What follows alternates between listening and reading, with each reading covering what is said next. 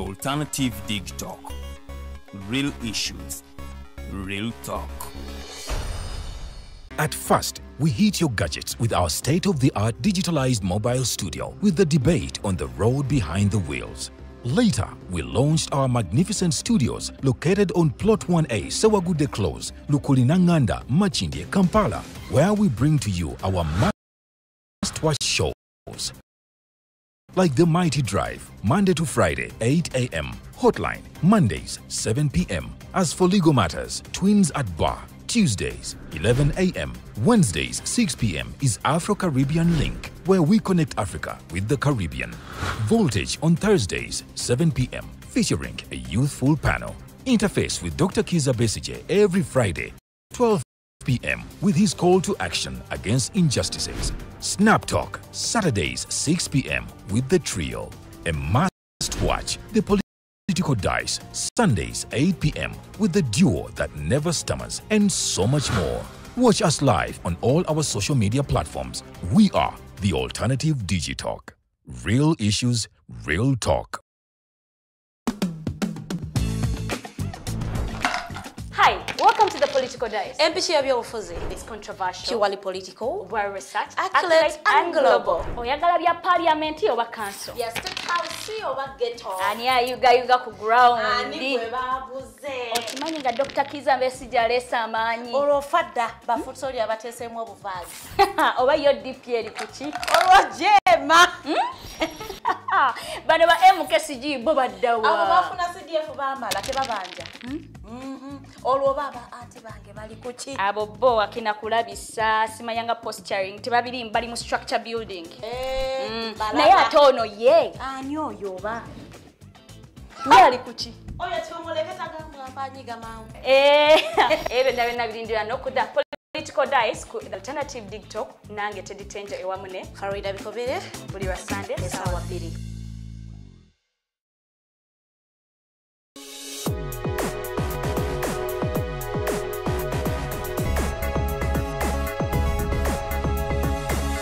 The Alternative Dig Talk. Real issues, real talk.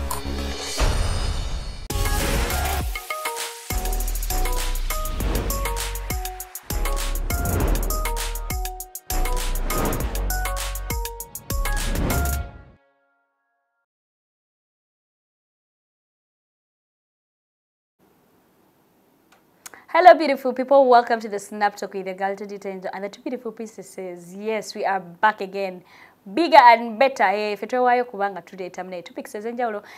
we are here again to talk about relationships, because oftentimes you find that people our age abavubuka basinga at least buli omu ali mu relationship oba ali abaddeko mu relationship. So munayo kuyiga kuno kuyina engeri gye tukuyamba. Nze sometimes I come here and we discuss issues and I begin to relate in my relationship. I'm like, so no Farida oba Lilian kiyagala bakale mu comment. It's happening in my relationship. How do I handle this? So munayo ffe twewaane tugamba tujja kujjangano tuyigire wamu. Welcome to Snap Talk. Let me take this opportunity to welcome the princesses, and then we dive into the topical discussion. I'm introducing a Masokao. Princess of Munyoro, who's a quadrana quadro. Mbalamusizako, era njagala okubanga mbeebaza kubanga mutwekuumirako buli lunaku from Monday to Sunday, era ng'okubanga mulaba shows zaffe ezibeerayo every time, every day. Mwebale nnyo era Mukama akibabalire. Olunaku lwa leero omulamu oguli mu ddiiro. Kyemmanyi gutukwatako abasinga obungi, era nja kuba mbakubiriza nnyo tukozese comment section. Buli omu ateekemu endowooza ye gw'olowooza otya, singa oba olw'ozinze omulimu ng'olina girlfriend, you're in marriage. Now you are not working, now it is your girl footing the bills. We olowooza kyandibadde kitya? Is it okay for the woman to get out? How do you handle that situation? Okay. Thank you so much, Princess of Bunyoro. Princess of Buganda, who's a quattro na koralero? It's a beautiful evening, kind of cloudy in some parts of Kampala, but simanyi wa wotulabira. It's a wonderful day and it's a Saturday. I welcome you on the Snap Talk today.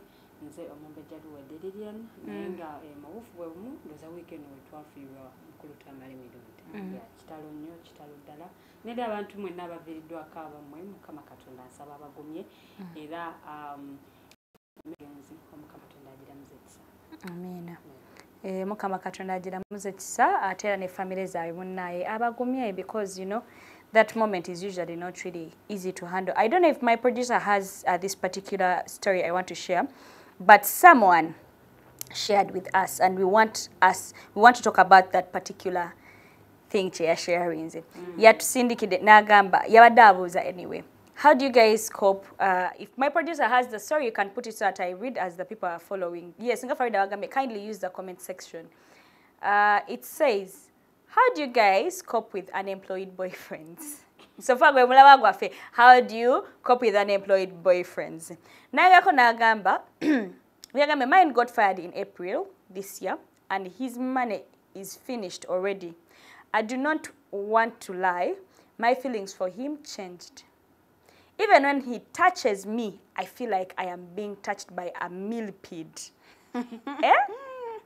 I cringe. His jokes are not funny anymore. It's so hard to love a broke dude. I am only with him because I feel sorry for him. I keep praying for him to dump me. How do you cope with your broke guys? Okay, unemployed boyfriends. So today tungakuwa nga walabi omuchalo ya sharing the story ena agamba muna ye boyfriend omulimu Gugwaawo mu April banene no banga libera dene jemyezi 7 jiseko mu April libera dene ne agamba ye emyezi ena jiseo, but she feels disgusted. You know when you're in, when you have money, your jokes tend to kunyuma. Life is simple when there is some money. Yes. Life is simple when there is some command. Nga Princess wagambi, Princess Farida wagambi.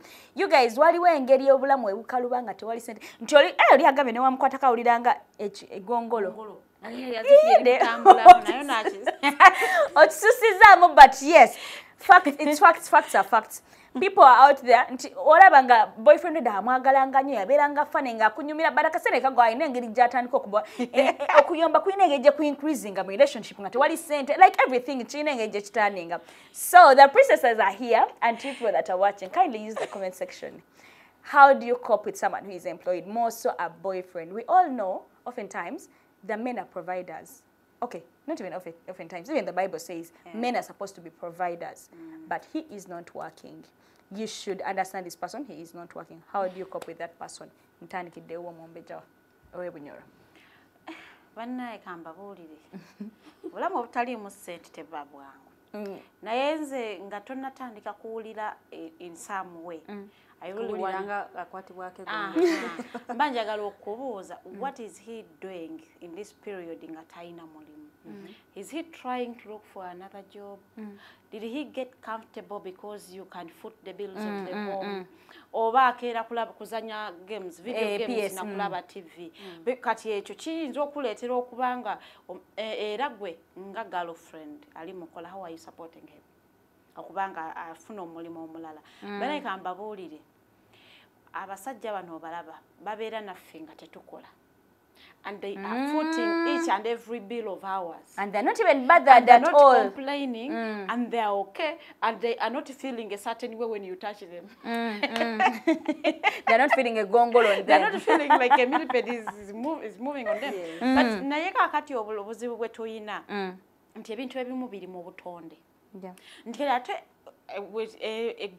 embeera bwegenze ekyuka nti ebintu ebimu bitandise okukyuka, nti omusajja bw'abeera n'omukyala we waka asuubira ojja kumuyambako here and there. Kakati ate mu butonde omukyala alina kulabirirwa. Goals bwe zikyuka ng'omukyala yalabirira kimenyamu tekimenyamu bumenya kimenyera.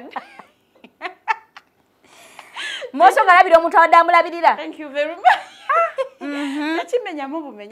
Because it is not in our butonde.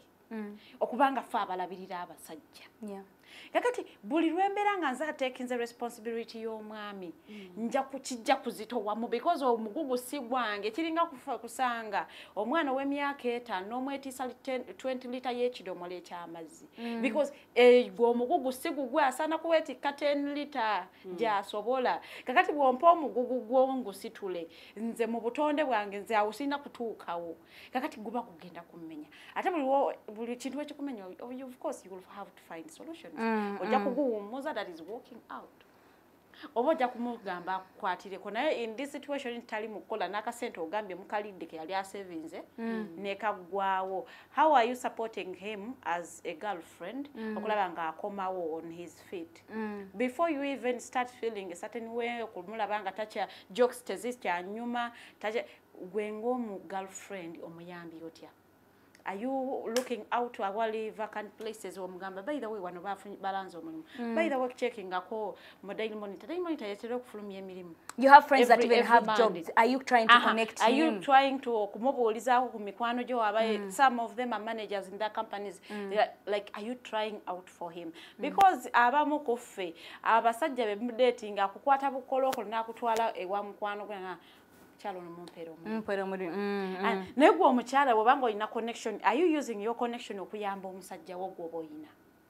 Kubanga bwoba tomuyamba, then it means you loved them for what they had. You didn't love the person. I can understand embeera etalimu sente naye ate bwotyo tewamusanga nga talina wamusanga akola. That means you fell in love with his harmony. Kyeyali aleeta, not him. Kubanga kati saawe eno wali badde omusupportinga naye kisinzira ata ona aviiriddwako omulimu ali naye ali mu kukolawo ko bumuvuzi okunoonya omulimu omulala oba ye naye ali comfortable. Kubanga bw'abanga ali comfortable akutama ojja kumugamba by the way wano waliwo vacant place mbadde nsabotwaleyo ko application and he will not do it. He will just sit at home omubuuze by the way what to application akugambe nedda. Kati oyo ajja kukutama naye omuntu gw'otali mu kusupportinga gw'otali na kuyambako yadde nate n'owulira nga akutamira ate naawe oba tobadde patana mulungi obulamu otali mu sensi bulungi naye bwe tukola when you enter a relationship batugamba mbu ekyanga kiba kifuuse hours. What was yours is now hours. Nti kati now your partner isn't working, maybe you are living together. So now oba ogenda kutandika okubeera ng'oyamba ewaka osasula rent. By the way emirimu giba minene. That responsibility. Naye ng'ekyamusa mwesasula nga temunatandika beera na partner naye otandika obeera naye ne gugejja omulimu. Gugejjera ddala kankubuulire. Teriyo kintu kyonna kimenya. When you have a man in the picture, you wouldn't want as a woman to be paying your own rent. You have a man in the picture, what is he doing? When you have a man in the picture, akasente kange will just come in to help. When manga tuli mu kusasula rent wa mitwalo 8 and you are raising in kaga, you come in to top up with my 200. So not me coming and taking the whole thing of mitwalo 8. So the question will always be, now what is this man mazima kunyamba nyamba moche mbulamu wange. Kakati ngani mukutekinga nzasa sula bills ewaka mazima sanyalaze mmere rent everything. Kiba kimenya mukubanga gwo mugugu ba munene kusaidi yomala ngolino omusajja. N'omusajja oyo bwabadde nga ebintu ebyabikola obadde nga omuyambako. Bwaba abadde nga tomuyambako manyi embeera ezimu Mukama azireeta otugezesa. Sometimes n'okulaga omuntu gw'olina nti omuntu gwe yalonda si ye mutuufu. Yes, ayinza kanga yamuleetera embeera eyo y'okubanga aluzinga omulimu gwe such that he can identify that this person ayina si ye mutuufu. Singa abeera bw'atyo singa kale yali amufumbiddwa nga amuyinamu abaana. Now na losing omulimu, so what next? Agenda kuwulira nga gongolo. For how long? Okay, gongolo ojja kuliwulira, but for how long? Singa afuna accident nafuna obulemu permanent ngata. Can you even take care of them? Can you even take care of them? Kuba kati sawe tebalinaako obuzibu bwonna naye you are already disgusted by that time. Kati singa afuna accident, God forbid, nafuna obulemu ngata kyasobola ku taking care of themselves, but you are in marriage. You married them. So that means mwasigning for better for worse, you are not going to get out again. Will you do it? So sometimes zinembeera ezijjawo Mukama azireeta for you to identify nti omuntu ono gwembadde nga nno nsibirako olukoba si ye mutuufu. So you know, sometimes Mukama ayinza okanga yayagadde okutaasa omwana w'obulenzi oyo agenda anoonya omuntu omulala naye ate n'abasajja you don't get comfortable when you lose a job because your woman can afford the bills. At least gezaako nga guli ogwa office gw'onoonya genda akalositula omugugu aleeteyo ebitaano. Omugogo gwesitulikika. ayo leteye ebitano oletebera kambabuulire omusajja atali mu providing waka there is a way you see they're already in a situation that is reducing their masculinity because they are not providing n'eddoboozi lyabwe tebasobola likangula nnyo tosajja kuŋŋamba naye gwe otulisiza omuceere wiiki nnamba kama wange genda ogula ettooke ng'ate ez'ettooke tozina ng'ate ez'ettooke tozina already their masculinity is being reduced naye ate mweyembeera are they working towards looking for something ekinaaba kimuyambako okusurvivinga are they trying to look for something ekimuleetera akasente everyday kale yadde ka 15 omanyi 15 bw'ozifuna at least yadde toleese kingi but you have brought something bajja kubabuuliza bwerere what are you bringing on the table what are you bringing on the table ate munyiige so bannaye bwe tuluuzinga emirimu nze manyi I know ekintu ekikyasinza okaluba mu Uganda nkwe kunoonya omulimu bakutumamu embaale ku bigere notambulawo tebakutumye kunoonya mulimu mu Uganda naddala omulimu oguli stable unemployed for like 5 years in Uganda ng'ate bulinaku okeera okunoonya omulimu naye nga togufuna so ebiseera bisinga ebituleetera okusigala mu mbeera ey'obutabeera na mirimu emirimu egimu egiba gizze nze ogwo sigukola kunyoma you mirimu already unemployed you already in a situation so kakati olw'ensonga nti oli mu mbeera eyo kale genda okole obwawaita ebyo nze sikola mulimu gwa kiro but gwe guliwo you already in a situation you need it kubanga teriyo muntu agenda feeling comfortable kubeera ng'omukyala ya providing amaka even in a relationship what if abakyala ekituleetera okuwa abasajja respect is their provision. If a man is not providing for you, if they're not providing, they will not earn your respect because it is their core duty to provide. As a man, it is your core duty to provide for a woman you claim you love. If you are in a situation that you cannot provide, kakati obatojja ku omuntu gwotalabirira tomwambaza tomulisa you do not even know ogenda mugamba yoti but obo mugamba ki ebajja kubabuuza what are you bringing to the table nga mazima ddala toyina nga nawo kiraba ate oyagala okweyisa ng'omwami because kati awo oba obuyinja obumu oba obugjeeko oba tokyali mwami atuukiridde so abakyala bwewesanga nga mu mbeera eyo nti unless if you find your man unemployed ekyo oba akiyingira okimanyi they wouldn't want you to complain. You went for a man who is unemployed and it felt comfortable in the first place. Why are you complaining? Hope je wamuyina mululi ng'oyingira relationship eyo nti ajja funa omulimu. Please keep it. Nkusaba ogikuumire ddala oba okuba vivi osabe Mukama Katonda bbaawo afuna omulimu kube vivi. Naye bw'oba kasanga omwami wo ng'akola. It is not human okubanga ate ovaayo gamba olw'okuba aluuzinze omulimu mbu ate mpulira mukooye luli nga tewamukoowa nga alina ssente. So that means you didn't love that person, you actually wanted their money. Kubanga mwaka akaseera they were already feeling some sort of way. Banaba ono omuntu aba aluuzinze omulimu already alina bw'afiiringa ye nga ye they are already under stress. Kakati ate omukyala naye bw'avaayo ate n'amwongerako stress. Banaye ennaku zino depression eri the rates are high.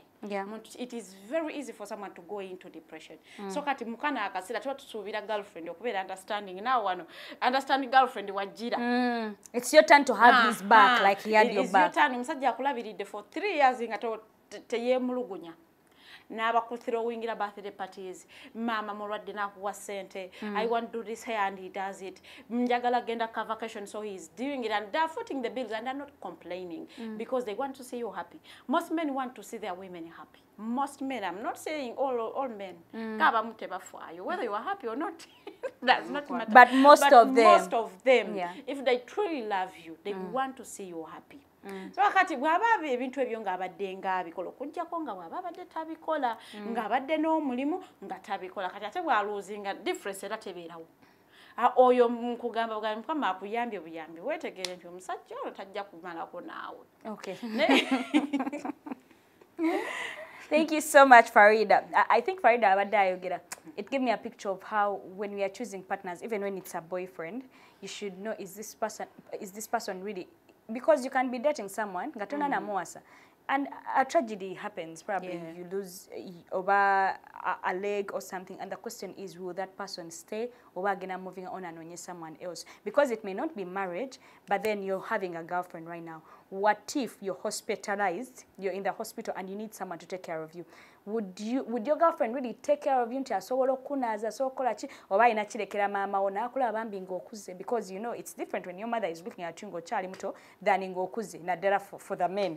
So I think achandi yango yenye when you have a girlfriend for her in already abera kulaba, so she can decide to take care of you because akumanyi in and out and all that. So Farida wada ayogera it checked with me, and I came to understand that okay, even when it's a boyfriend, you're supposed to choose wisely.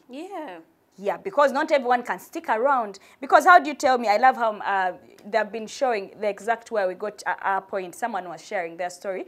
Gwenene yakajoininga ngagamba ye munaye bawo kuva Omulimu Gugwaawo. I know jam disgusting. Literally, she was trying to say she's disgusted by the man in that no amukwatako awuliranga egongolo. So so she's praying nti bamuchaye, she's too kind. Ati okuchawa ne asabaga masashire tsajja chincha waneze kusabira takuchawa muri nyeri yes. Anyway, let me get Princess Luwedde's view about the typical discussion of the day. Well, obulamu buli musense, yes, of course, but how long have they been dating? And what's the stage of their relationship? Are they married? Are they still boyfriend and girlfriend? Is it fiancé or something? Of course, how long have you been dating? And in the dating process, how has the relationship been? Now, their relationship says zimunga zirimo kunyunyuta. Nga wali wafune chiku ngomuntu alinga ngechiku kijja kyo kinywa bunyi musayi because echiku tetukina value nene gye tukifunamu. Sigamba mu kigenda kutta oba bino oba kijja kuluma ensiringa buno bu lizards and all that. Naye nga kyo kinywa bunyi musayi and then it goes away. So izo kwa mu relationship eyo gwo badde echiku. Kati owulira tables have turned. Ati nawe owulira ddala nga ate gwe tosobola kukiholdinga for some good time because the person lost the job in April. This year. Waiza okwesanga musajja atu ya losing akalimu nga kasente konna ke yali badda saving abadda ka spending akugwa. Go badonywa, go badokola chi. But in this relationship, have you been having like those conversations projecting how the future is going to be? Because such things happening right now, bikulaga nti bwe muna afumbiriganwa, obulamu tebugenda kubeera smooth. It's not going to be nti bulamu butambulira mu direction eri very flat. There are ups and downs, mulimu obukona kono and all that. So if those corners come, how long are you going to be there? So go omuntu agenda oleka omwami ku kitanda otambula ogende. Ogende n'omusajja omulala. Because waliwo mba mulayira oba mu bulungi ne mu bubi mu bugagga ne mu bwavu mu bulwadde ne mu bulamu and then mu bulamu woli but where are you in the bulwadde? That person might be there for you ne go n'omubeerera woddi. So I think these are some of the things byetwetaaga okutunuuliza amaaso tukijjemu nti obintu obirabira wano. But are you seeing the future? Because most of the times nga ogambye choosing partners, you might choose someone ne mutandika nga muli bulungi. But mulimu empisa z'otuuka n'ogamba I think I can't hold this. I think ono omuntu sijja musobola. Kati you can imagine olaba awulira nga bwamukwatako alinga awulira eggongolo. Naye kakati the question is akyogedde bw'atyo, but how is she treating him in the first place? Because to some partners bw'oluzinga omulimu y'enkomerero y'ensi. There is nothing for you abatakulaba mu future abalowooza ensi yeekomyawo. But weebuuze amuyisa ate watuukidde ogamba okunkwatako kwe kulinga ng'eggongolo. Ng'eggongolo erinkuteko. So I think in the first place they needed to sit down and communicate. Talk things out. Like bagende deep. Yes, omulimu guweddewo. Naye kati tuzzaako ki? Nti nze ng'omuwala nyimiridde bwenti ne bwenti, nyingiza bwenti ne bwenti. Zino sente eziyingire zisobola otumala. Then oba n'omwami naye n'agamba no, I'm also looking around or something like that. But the question is, were they able to talk? Okwogerezeganya okumanya nti okay, omulimu guweddewo naye tugenda tambula bweti ne bweti as he keeps on trying. Are you advising him to look for somewhere else? By the way, nsonga ki emuleetedde okuluzinga his job? Ensonga esobola okugonjoolwa oba tesobola. Nza okwesanga ekyamugobeza oba bamuwayiriza. asobola okwewolereza nawe kena providing over evidence or something. What gwenga go muntu what I can't babuza what do you bring on the table? So what are you bringing on this table at this particular moment? So I think some people baba tukane babera insensitive. Because now as a partner, you feel the vacuum. Wabanga waliwo ekibulawo then now we know bwako kyokolawo. But at times twefuula ffe abagalo to understanding, but then we fail to understand the other person. Because losing a job, I mean, kiyinzika okubanga nga nawe kennyini oyinza okuba obadde tokola. Oyinza okuba oyomberawo ng'obadde naawe tokola. So oyinza obutategeera bulumi bw'ayitamu because kituuka kati awo obuvunaanyizibwa ye ng'omwami bwina kuba ku ye. Naye bw'obanga tasobola kulabirira the partner, what tasobola taking care of the family, then awani abagenda okukiyingiramu. That's why batu advising, yes, omwami akola, but you also need to be working. Nti wamenyekeramu bwati, at least oli ready okuyimirira okuziba ekituli ekyo. Naye bw'obanga naawe obadde tokola, kati oyombesa omwami wo takola kati mpulira ddala ng'obulamu bulinga obutabuse. So what kind of person are you? Era tukuteeke mu ttulu bakiggwe ng'omuntu. Were you able to at least talk to this person okuwuliriza their side of the story? Ye nteekateeka kijaina newankubadde omulimu guweddewo. Kikyalowooleza relationship eno egenda kutambula etya. Bwebanga mbadde mutandika oba mwakatandika marriage, mugenda tambula mutya nti twetaaga rent, twetaaga okulya and all those things. Were you able to sit down and talk about those things? Oba just goli kutulaga your side of the story. So I think some people twetaaga okufunamu ak'obuntu at a certain point. Because oyinza okwesanga nga noyo partner complaininga naye nga tamufunira nga yadde ka opportunity nti kale gezaako waneeno oba kale waneeno beetaaga baweyita at least omugambe yagaane bugaanyi ogambe nti okay namulagirira n'agaana naye naye kennyini tomulagangako yadde akantu nakamuntu at least tryingako wano but then you just what? You're just complaining. So I think ak'obuntu keetaaga otuddamu. Because this is the time when your partner needs you. At least omukwateko ku mukono asobole okubanga akola kinga naye ayimuka addamu like okutereza obulamu bwe. Naye bw'obanga naye tosobodde then omuntu aba ayina muntu kikaaki. Are you a partner? Are you going to be that wife? Are you going to be like omuntu oyo anaasobola okugumira obulungi n'obubi? Anaabeerawo mu bugagga ne mu bwavu. Anaabeerawo mu bulwadde ne mu bulamu. Sibe bana asobola okwagala omusajja omulala awo wennyini nga tukyali ku lumbe nga omwami tebanaba kumumalizaako ttaka. Because they need to figure out life eddako mu maaso awo ng'onaavuddebo.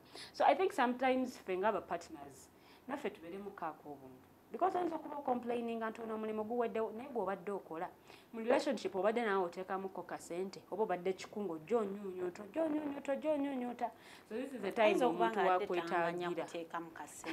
Kati it's the time. Okay, bagikuwadde wali babadde tebakuganya naye mu kaseera kano bakuwadde. Basajja bali very proud. Nga bw'aba alina obusobozi they will not allow do everything to do anything. Like oberanga, so they will take care of you. They will do the real meaning of a man. Abera footing every bill. You want to do hair, you want to do nails, you want to go shopping, you want. So they will do everything because they feel it is their responsibility. So kakati ni wabera wa abalala ajja okugamba omanyize embeera ngitegera kwa muyiribinga mukera kumanya munonya kibuga Kampala agenda gange embeera ngitegera you are going to do this, I will do this. And it is also okay for as long as you understand. Ne mukikanyako nogamba kusinziranga embeera bweri nze for me I will never give you money for hair, for your nails, for your clothes. So you sit knowing. And the water is looking. I say you can't. No. But also, I think Since when you know me this much? Was he able to save some? But also, even when he's so mukazi yalabika ngata ina chakola. In this whole picture, when you figure out what the message in this, omukazi yali ngata kola. Because when she says akasente twakala ne kagwaawo, baakala naye okuva mu gw'omuna ogw'okuna okutuuka mu mwezi guno gwe tulimu ogw'omunaana. Emyezi si mingi nnyo, mpozi ngategeeza ogw'omunaana. Ayinza okubanga Kampala wano oyinza okusavinga sente mmeka. Anti kati ekyo kye ngambye nti yali akola mulimu ki era yali asobola kusavinga okasente kenkanachi oba sicho nga ne girlfriend alika abadde takola oba sicho nga n'omulimu girlfriend gwakola guyingiza sente ntono nnyo okwanti esobola ba sustaining ababiri because we need to look at it. But in a situation where the girlfriend is not working and the man has no job, so who is going to take care of the home? Me, I feel like this whole thing, when this girl expresses herself, it's not like she's not working. She is just disgusted by the fact that she's no longer receiving what the guy used to give her. Yeah, true. Kwanga gamba, ne wamukwata kawulira bubi because the guy doesn't have the money anymore. So it is past that they are not surviving because the guy we barely survive. Ekyaba dating sa ono yali anonya oli yali mulavu ono nga wa sente. Teyali mulavu. Na yinzo kanga yali mulavu. Yali mulavu nesobola okugenda. Farida muneze najo muneze satulavu ebulabu ekyo. Esobola. Ne muluna kulumu. Nabuuziza bamaze ebbanga ki nga badeetinga era babadde ku stage ki. Kakati kankubuulire. Musobola okanga mumaze emyaka 10 nga mudeetinga love negenda in one day because of an action your partner has done. And it just goes. And you just can't find it. Akala kaako obu kasigalawo. No. Nebwe kabanga nako kagenderawo mu myezi 3. Because if you remember nti omuntu ono abadde anjirawo omubiri. Yeah. You should be humane enough. Myaka gino gyonna gye mudeetinze bwe gibanga myaka nga giringa 3. Nti omuntu ono abadde nganjirawo omubiri anyambako ku renti, nanyambako ku bye neetaaga ewaka, nanyambako ku by'okwambala, nanyambako n'okupaka upkeep oba ne ssente z'enviiri. Naye at least mu myezi gino 3 owulira nga weetisse omugugu munene nnyo tegusobola kwetikkika. Naye nga ye abadde abikola nga complaining. Nze Lilian wabadde ayogera, it made me realize how as women twagala nnyo beera ku receiving wing. Like, because, I mean, this woman is clear. She's not saying, because it's different if you're dating someone who is broke and you guys are barely surviving, but then they are surviving. But the fact that, you know, those extras, she is disgusted. So oftentimes women, tubeera nnyo ku receiving wing, which is not right. And abami, wemba mufuna abachala, make sure tofuna mchala nga gwa making nti ya aina receivings because trust me omukazi agenda kumenya ne wana aba kuzalidde abaana agenda kumenya funa omukazi yes nga Farida agenza na mentioning and sometimes to dating abasajja nga they want you know to show their part that they're in control. Yes, even when you're doing that, a woman that tayagala nnyo kubeera nnyo ku receiving wing you jamulaba nga coming through on certain things let me give you back the money. How much did you use on that? You know, you pay back the money. But then omukazi aliya nga kunyonyota, she will have the money, go to the market, akubira game. Kati sigenda funa court meal kubanga sente zompadde ziweddewo. Nenga genze na extra money. Nenga she can catch ufuna kuzize na yongerezaako. So men, as you're getting women or as you're getting girlfriends and all that, be conscious of this person. Yeah, amanyira kubeera nnyo ku receiving wing because I have had conversations with girls who are even younger. I have had conversations with my young sisters, my young friends, and I've had them say, omusajja abatampa kino na kino simwagala. And then you're like, and for you ogenda muwachi bro? Because what are you going to give that man that omukazi omachata so amuwa? Because if you say, me I wouldn't date someone, nzera njaba musajja ngaso kungwe motoka anzimbire bichichi. Your brother yakawaye bameka amamotoka yakawaye bameka amamotoka oshtegera mugasa ko tanka business mba mwagaza. I have had conversations with young people, their mindset is like that. I don't know, I'm lucky that at some point when I was younger I never really had that mindset. I settled for okay omanyi nebyo kweyiyo lumukale tusetwalinga ne mutumenye emitima nga tulaba to sacrifice ngogambye kasalo kanzimbe naye ate ne mutumenye so abana kati bako okwezimba abana bakeera kumacha iyo oli omwana ngali ku campus nenga agamba chobola people are dating aged men because they are doing that for them. Because it is what beba sobolo providing. But then you want a muvubuka to provide for you. Yes. Singa ne tata obwe yakuwa. Yes, that's true. Oyagala akuwa buli kimu n'okusinga tata wo kye yali akuwadde. Atawo kirese bulala. Kyecho. Wacha kirese bulala Farida. Okay, n'okusinga tata wo kye yali awadde maama wo. Mama we. No, not every bilala bukale. Relationships are different. I wouldn't want to compare my relationship to my mother's relationship. No, as well. I wouldn't compare my man's provision to how my dad provided for me. As for me, my dad sacrificed all he had for me. So that is not debatable. You want this gentleman to also sacrifice all he has for you? So, when you choose me... No, when you choose me, okay, so he has chosen you, When a man chooses you as their woman, they are willing to do everything for you. When you as a woman bwogenda mu relationship n'omusajja, you know what they can give and what they can't. So I wouldn't mind a girl who says, I am going for this one because I can't go for this one. That is their choice.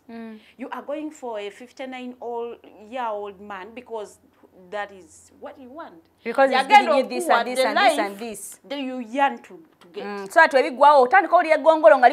is your decision as a woman. But let me tell you, of old age. Antikati oba ogenda Farida. Yes, thank you. No, Farida, I want you to guide Farida. I really want you to guide these young people in this way. Because most of the times when I see someone say that, in fact, I have a conversation, usually my sister, we have our brother said, so hey, so Kati, you're saying, also said, no, if you can't give me this, if you can't give me the other, no. I'll be the key. Because if your brother now no, my brother it's the same way you should feel for such toleka dating. Akati uliriza Teddy. Akati fenna wana abasatu. Do you realize fenna ebintu betwagala mu relationship byanjawulo? So there is a girl who will go for said because they want to build with their man. They want to have a say in their relationship. They're there. And then there is a woman who is saying, I wouldn't want to go to build with a man because normally if you build with them, they will leave you and go find another one. So yes. That does one. And then there is this young girl who is saying, as for me, when I get a chance and omusajja omukulu nga he has money, he can take care of me, they come to me. By the way, the way we say mbo relationship y'abakulu mbo it is not love. You see, those people grow to love each other. Grow to love each other. Like I told you, what makes us fall for men is that providing hand. If a man is not providing for you, chances are high you are going to drop him. Chances are high, 90% you are going to drop him. Farida. Because I wouldn't want to babysit a man. What am I doing with the man who is not providing? I am a girl and I am learning. I'm in class. I honestly didn't know, but then I'm coming to think about it. No, but I'm falling for one who has not provided for me, really. Are you still with them? I didn't leave because they weren't providing. It was other matters. I'm like, I'm risking Nico frontline in risking her for you, and you're not seeing that, you're not valuing that. It was different. Exactly, that's what you fronted. So the men out there can know because it's factual. It is true. Love when you tufuna mukusoka. But it is okay and for as long as I love you, by the way, it will disappear. For you to have a stable relationship with a man, they should be able to provide. If you are in a relationship with a man who cannot provide, chances ziri waggulu nnyo you are going to cheat, but or you are going to leave. But if you are bold enough to get out, no one is going to settle for a man who does not provide. Tali yo because buvunanyizibwa bw'abasajja okulabirira abakyala baabwe. In situations where tujjanga omusajja alemereddwa nze mbanzize mu ekyo ekifaananyi okuyamba. Not to take your responsibility as a man. That buli wobeera mu relationship n'omwami wo yadde wa myaka gyo gwengo w'emyaka gye a woman you are working often ekyasatu kyo. Why are you settling for a man who is not working? Because I mean gye emyaka tannafuna mulimu gwenga agunoonya n'ogufuna. So, omwami, by the way, when you pamper these men, when they become husbands, tebagenda choke. How you pamper your boyfriend, nengeri gy'omuyisaamu nga mukyadeetinga, ne bw'omumaringa, that is how they are going to behave because wali comfortable nakyo in the dating process. Kayo n'okikompulainingako atandika okugamba bwe buzibu when you wife a woman atandika okuteekako amateeka. Not be realizing that it is their responsibility. I wouldn't want to kubeera nga nkubiriza omwana omuwala okubeera in a relationship where a man is not providing anything. Your relationship, the same way I wouldn't want to kugamba omusajja omwana ali mu kwezimba because the men abali okay nakyo. there is a man who is going to give you everything and I will not complain, and they will be happy to do that. Waliyo abasajja ajja okwagala okulabirira mukyala we from the very little thing ng'enjala ez'esatu paka ku nviiri ez'emitwalo 2 paka ku nkuwa ssente ogenda shopping engoye ez'emiliyoni 2 and they will be okay with it. Era nga lugula nga tozimusabye agenda kugamba nga tewansabye ssente wazuguza ssente meka nazikuddiza. They are those men. When you find such a man, go with them. When you find omusajja bwatyo those are the ideal men I want every woman to have. Kakati ne wabeerawo bano batwezimbe. Bw'oba olina twezimbewo nga you actually decided to settle for a twezimbe man, they should be providing a percentage in that relationship.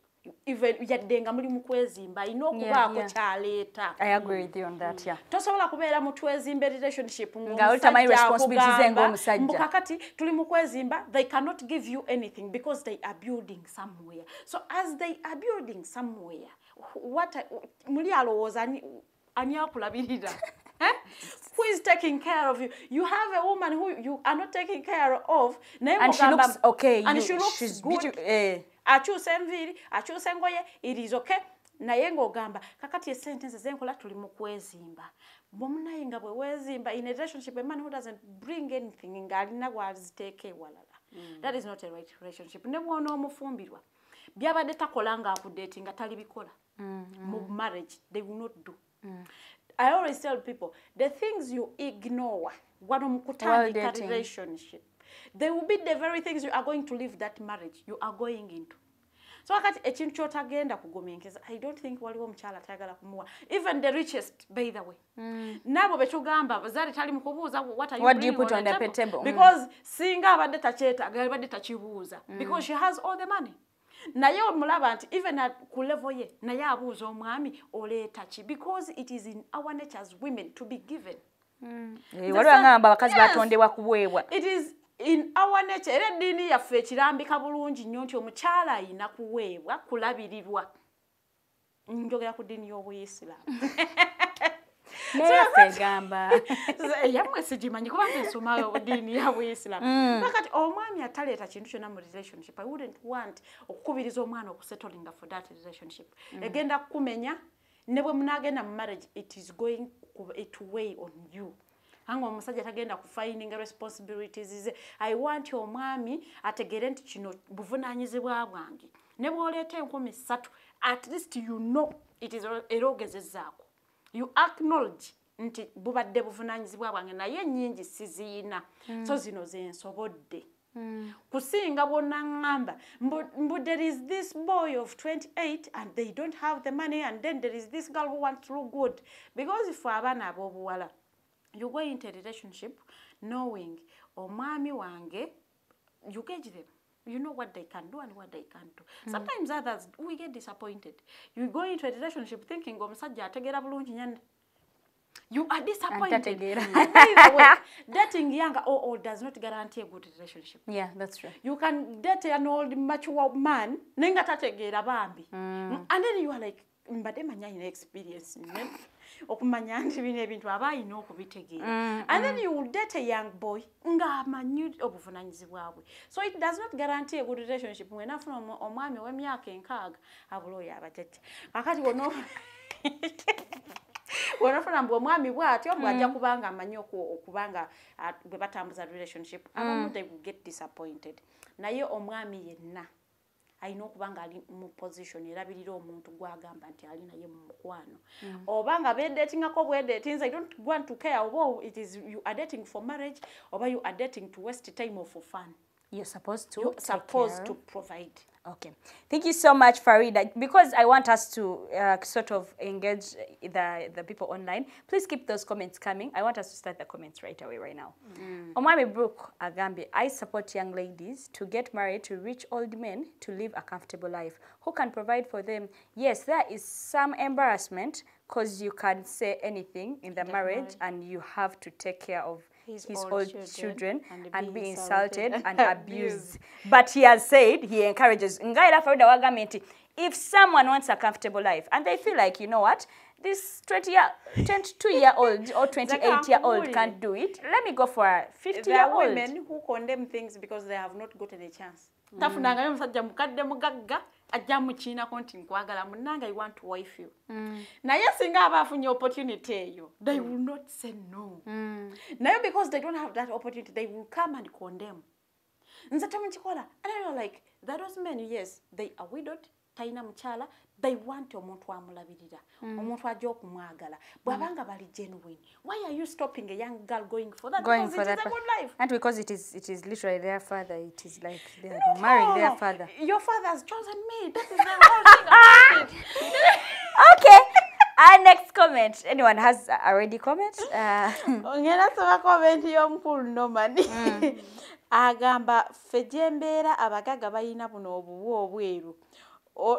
Omwami agira atambuza obubwa buno obukoleddwiro bamuweeyo akasente akatono oba agezeeko sports betting ayinza okukuba omuyindi naddengulu.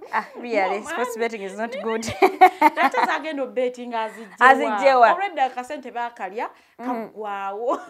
Mpozo gw'okutambuza obuzungu naye mulimu ssente kwazi baza abagagga era munaye bakutiipinga. Obukoleddwiro. But man, I think the moral story of Normani's statement, he's trying to say that, man, just find something to do, however mean it may be, which is Farida mentioned it earlier. Nagama, let's get away to to show efforts that, okay, yes, I lost my good job, but I'm trying. It's just not working out. Yeah. Any other comment you have? Brooke Williams Agamba, young ladies, if you know you can't take care of old man children, please don't try. You will be embarrassed and abused after the death of that man. And that's so true. This is in Fumbiddwa maka. Fumbirwa maka ga abaana nga bakulu. Abaana bakulu olusinga benkana naawe. Olaba bino ebintu. Bagamba bwe batozaddeewo simanya gwe bakufulumya nga tewali gwe beebuuza. Bananga abaana abo banyiivu simanya obusungu buvaawa. Naye nga tataawo abadde anyumirwa comfort yo gy'obadde omuwa. Naye abaana bo tobanyumiza bakufulumya. Naye kati bo abaana balaba gwe az'okulya ssente za taata waabwe. Ne batatunuulira kiri ky'obadde oleeta oyambako taata waabwe to survive. So mu mbeera bw'etyo bw'osanganga amaka nga gabaddewo togagenda mu bakuzimbira agago. Ajja kupangisiriza. Tannagazimba nga badde apangisa. Nene chawunza abadde alina main house gy'ogaanye okugenda mu kati gwagako tebannagazimba. So n'agamba waye katupangise. So oba toli comfortable naye katupangise eno. Katonda aba amwanguyiza. No, but it's very possible. I personally feel like, for example, Farida agambye mbu there are men that don't have what? Wives, bakazi bayibafa and all that. Yes. Yeah, I think it's okay for such a divorced. Yes, for such a person to get married again. I have a friend who was dating an old, anyway, 40 something is old, 45 is old really. It depends on omuwala badde yenkana. Yali mu 20s. But this person was sort of ngalinganga muto because waliwo abantu abalaka. He was a biker, muto mulaba ddala ngo okay nga tekibera nnyo nga tekibera nnyo. Okay, yes, of course obera nayo mulaba nga mukadde. Tekiwawaza matu. Tekiwawaza matu nti okay kinyakankaga bichi yes. Kale nga tekiwa okay kyali kiwawaza because angamba oyatambulanga naye yes ngabera awulira embarrassed sort of, but then the fact that omuntu yamu offering up picnics, so we go for a picnic, we go out here nga tani abana bakaddiwa nayagala living enga ye like tukaddiye omugamba tugendeko out agamba out yaki abo we batyo kumwenda. But also to add in the me, I think my argument would be the young people. Me, I'm not against people dating people older than them, but then I'm against someone thinking that while for them they are 20, 25, 26, they have failed to make ends meet, and they think a man is supposed to make ends meet at that age. Probably you want to find a 30-year-old that has figured out everything. Yes, they are there. but then not everyone can do that. So my young people out there, them being there, but their focus is, if a man can't give me a new car, if a man can't buy for me a house, a plot of land, I don't want that person. I think it's not fair. Whereas if a man can have you in their lives, okay, yes, they're renting, but then Farida, they will pay their rent, they will take care of you, they will know when you'd have to dress up.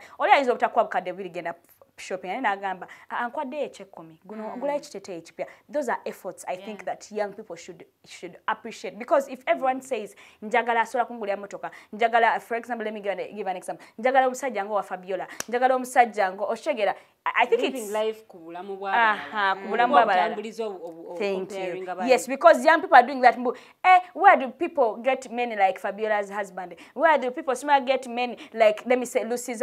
I think that is the young setting, as in young people having that setting. Njagala mbere n'omusajja nga alinganga oba ali webati so that has misled them nti omusanga agenze omusajja omukade, not because they really want that person, not because they are really in love with this person, that they can put up with whatever comes with it. Ngaburu kwa binyonyode you'll be able to put up with their family members, abana benkana gwe nga kyonna drama gye you can contain it. And if they be dramatic in a way, and you can contain all that, go oli mu love, than you going there because you feel like chewetaga chikuwa. When in olaba amabe baba baita wochikubira kati chanyiziza ngena chigamba chimpeyo million chijja jimpa kwa chanyiziza, as in you're addressing someone you love as cha oba gwabachi ani agambe gujje kosela ani agambe gujjana gataka abalala abano omusajja oyo mukulu namana afunayo omusayi mutwe benkani kati chenjo ate kati go mixinze ebintu era bisere bisinga ono omusajja omukulu abimutwala yagenze kwagala okusetoringa mu marriage etalina kukaluubirirwa nona anonyo obulamu obulungi intabise, because it all starts with dating. Kitobwe kitandika nti nonyo obulamu obulungi gano tuka omusajja akulemedde ko mutavaayo agendo dating omusajja omukulu, not because ajja kumwagala oba they even have a feeling of them marrying them. Nalo okuba ajja kumuwa sente. And there is this girl, agenda ogamba singanze omusajja nsaba ofumba, I will go and marry them because it is the comfortable marriage. So that's the thing. Me, I'm comfortable with such a person that looks for marriage like that. Neba no bafuna nabali married. Ngachimanyi tagenda vayo mbufumbo jali bagenda mwagalira kwa bali nenga bamwa buli chimucha. So me, I'm against such people. Now abiri mu omunana ayenda. So it is all cheating. Oba wankaga oba wana oba wabiri, they all cheat. Yes, they cheat, but what I'm saying, ate chirumanga ate omusajja ata providing ate kwenda. And then you just wonder za kwanzizo oli azija abera na word just babera ne kaba baba ne word abalabe duka. But yeah, for me I think my argument is one, if you really have, because there are people that may have a thing for, you know, abakazi abakulu.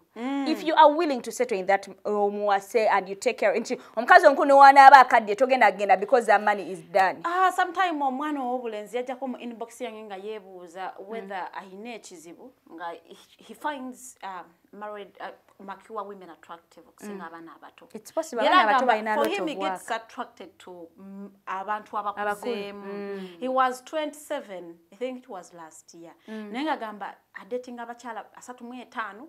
Anti ababera babirabye ngoli atagala kwa hard time. Ngaya gamba those women don't have drama. Kituufu. It's very right. So teri bintu bino bya kwegoba.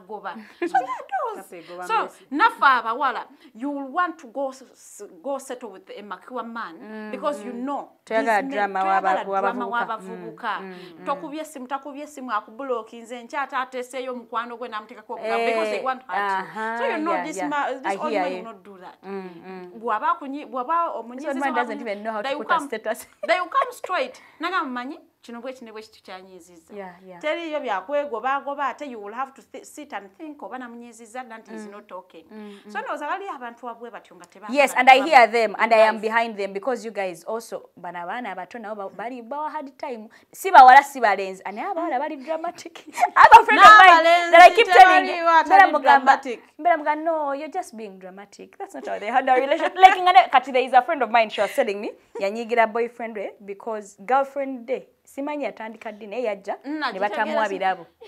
So nangamba mbunanyiga ne mugamba isn't that really dramatic, because meanwhile their relationship had just started. But no, I felt hurt. Ne mugamba no, You're being dramatic. Talk to your guy. Ate relationship baya liya ya relationship nga abantu abali so kiddish. A few months nga yakatandika. Abantu abamu nga bali so kiddish. Okay, they have that excitement of yes, I want to do this with my partner, I want to do this with my partner. But partner wa ino obusobozi. Asobola kutwala kuwanda wayo. Naye oli busy oli mukusaba bintu bya bbeeyi, oyagala bakutwale mu bifo bya bbeeyi, simanyi bakutwale mu hoteli bweti ne bweti. Nimba oli talina busobozi. Because you saw your friend nga bamututteyo, proposing ide nawe oyagala bakuproposing ide. Oyagala eri shouting eyo oli chukanga gwe already yagifudde mini aze ku mulimu kwa proposing. Naye gwe oyagala naye batimbenga eyo. So I think how we design our relationships is also key. Why are you designing a relationship ngoji comparing ku y'omuntu omulala? Oyagala ekife woli kijje uwo. Yes, oli ali n'omwami w'omukulu amuwa buli kimu. Naye ate gwo wasiima wasatu. Oyagala kwa buli kimu ng'owenkaga. Yes. Si kyeki mutebesobola kufaanagana. Oli yakola ali mu retirement, oli mu kuyingira future. Oli mu kuyingira buyingizi future. Oyagala obeere ng'owa retirement bw'abeera. So things abantu babyawule. Wowe oli ali mu ali kuwa retirement, ali ku ssente za pension kwagira kwatola kwamuwa. Muge oli muleka anyumirwe. Naye ono ali ku musalo gw'emitwalo ekinana ino okugabanya akasatu ag'ennyumba asigaze katano gana kuchakazaako then atagana savingako awulizeko n'abe waabwe ku kika sente ezo tezimala. So I think tubeeremu okutegeera omanye partner wange akola mulimu ki ogeraageranya kala ayinza okubata kugambe muvaamu sente bweziti naye geraageranya kisiga ekifaananyi osooke weebuuze zino sente zivamu zisobola okundabirira okuva ku paka ku Z. Naye nsigira ekifaananyi sente entuufu z'ofuna. So I can know.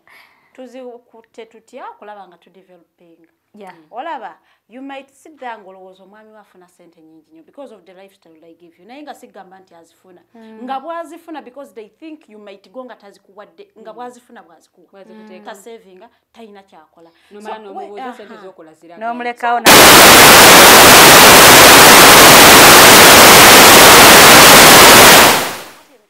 tusula mu nyumba ya mitwalo 5 tusigaza mitwalo 4. How do we do it? Kati nze ngamba omanyi tetwetaaga nyumba ya mitwalo 5 ndeze ngamba tusule mu ya 3.5 tusobola okubanga tu savinga. So nze ngamba nti okubeera open ku kasente koyinga ambako obutalwaizinga nnyo expectations zange sijja kusaba abiri because I know the sente ziyingira. Sijja kusaba bintu bingi nnyo kubanga mmanyi obusobozi bwe buli okusinga kate bwe nabeerawo n'ensuubiriza akola n'ekyo ekitongole ekyo tosobola kubanga tebamuwa kakati kyokka oli ali kwataano kubanga bwe ziba nga zijjira mu guloosi zijja ziwera oba nga 7 ne baddako n'SSF ne peyi n'asigazaawo 5 oba 7 oba 6 ku kibuga kuno ojjako ne transport anamutwalanga ku mulimu so due to time comment ya no money ngagamba nze ngamba let the lady resign from her job agwemu egongolo manya husband then a man can take care of the wife ate bavanga to skills zaina size betage wange jenkola so yo tejja kubasolo. As a customer, I think that the last comment due to time, Brooke Yagami, yes, Farida, you are right. There should be cooperation in marriage. Some women believe they will be in marriage for just eating food and giving birth.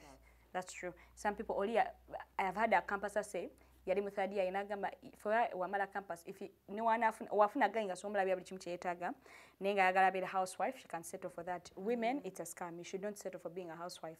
Why even at campus in the first place? Why chasing that career? I mean, to study so that you have a career. If you get a, like, so me of near or second class up or lower, go chase a career, have a career. Don't shift your dreams for someone. So,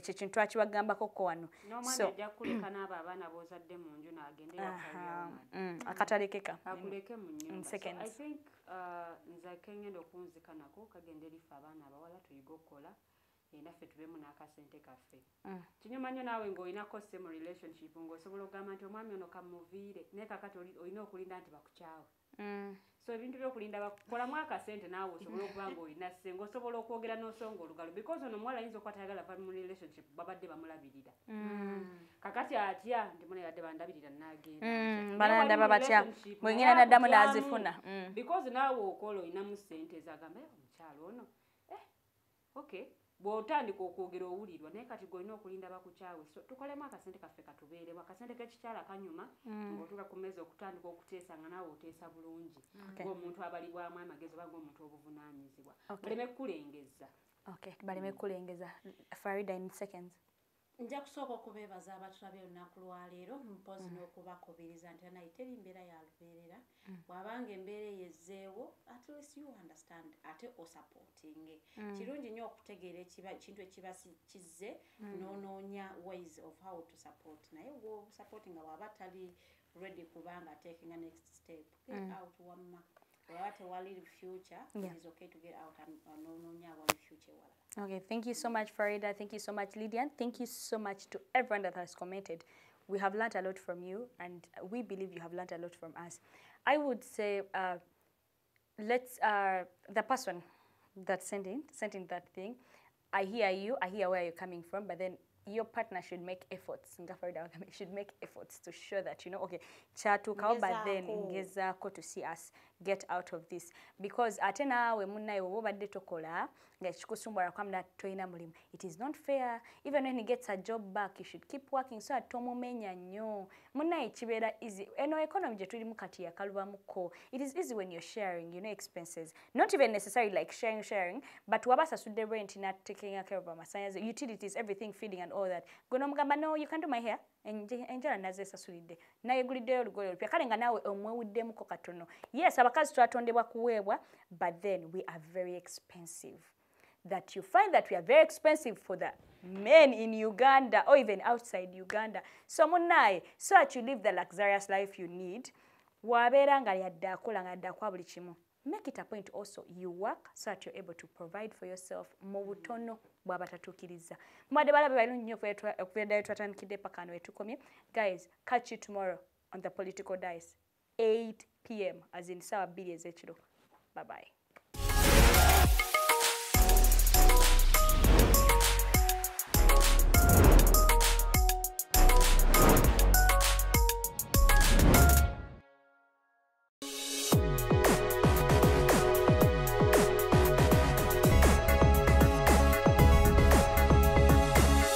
The Alternative Dig Talk. Real issues, real talk.